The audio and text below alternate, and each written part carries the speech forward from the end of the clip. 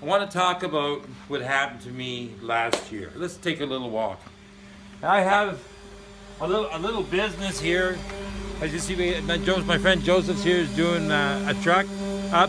I have a little business, and what I do is I pick up garbage from people, and I have a free store. And lots of times the garbage is good, and I take it to the free store. And what's really junk, we sort, and then we take it to the dump and dump it. Well, last year, I lent my truck to a guy, Norman, who went with another guy, Steve. Norman had a driver's license, Steve did not. They went to the Krishnamurti school out in Langford, and they picked up a load of junk that was going to go to the free store. On the way back, they get stopped. Well, Steve's not allowed to drive because he doesn't have a driver's license. So Norman let him drive, and so they seized my truck. And they put it in for a 7-day impound. But because it was the second time that Stephen had been caught, it goes to a 30-day impound. Now they take my truck and they give it to a guy. Come on in here again.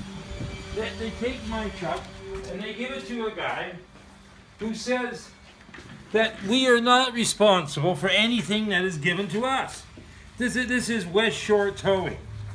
And then they charge you $25 a day for your truck. So, here's their sign right here. So, that's proudly displayed on their gate.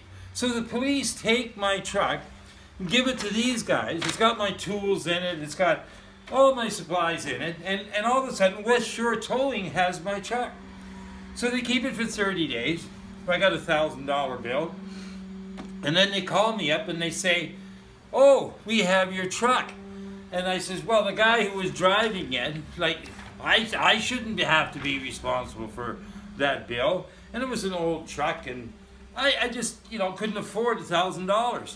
So they send me a registered letter. There's in order for them to seize my truck, they have to go through what's called the Warehouseman's Lien Act. Now let's walk around a little bit and just take a walk, because it's boring if you just straight talk. I mean, who gives a shit about all this information anyway?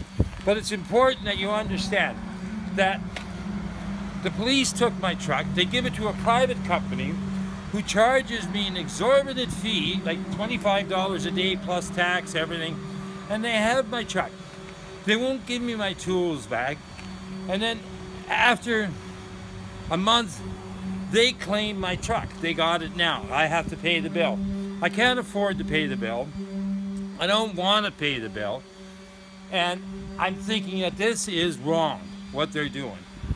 And so they send me a registered letter, and which I refuse. I know what's in it. And it says, but anyway, under the Warehouseman's Lien Act, there's a certain amount of steps that they have to go through in order to seize my truck.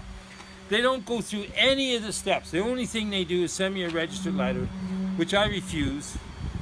And then right away, in the registered letter, it said I had 10 days to respond to this seizure, this notice, or they would have to put notices in the paper and then auction my truck off. Well, when I refuse the letter, they say, okay, we're just going to take your truck, and then they sell it to the scrapyard.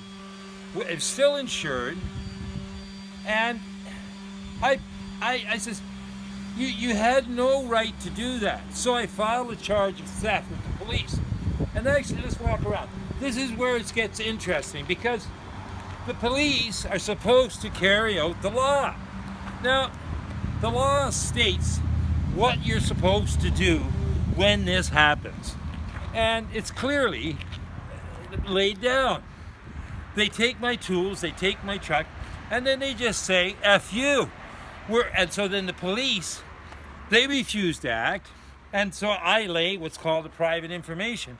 Now, the private information is, if you don't agree with what the police do, you can say, well, I'm going to lay my own charges. So I lay my own charges, and then, so I'm supposed to go before a judge. This is what I think. So I go before a judge of January of this year.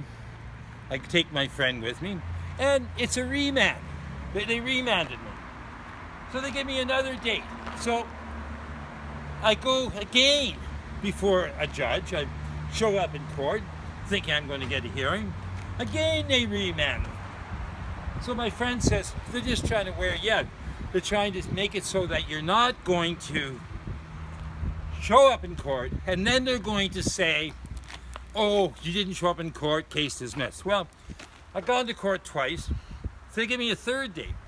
So I go to court the third time, and then they say to me, well, the Crown has issued a stay of proceedings, case dismissed. That's it.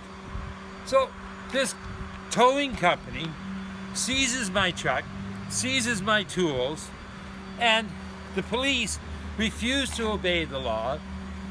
It's ridiculous. Like, this is, like, we're getting to a state where the law is unlawful.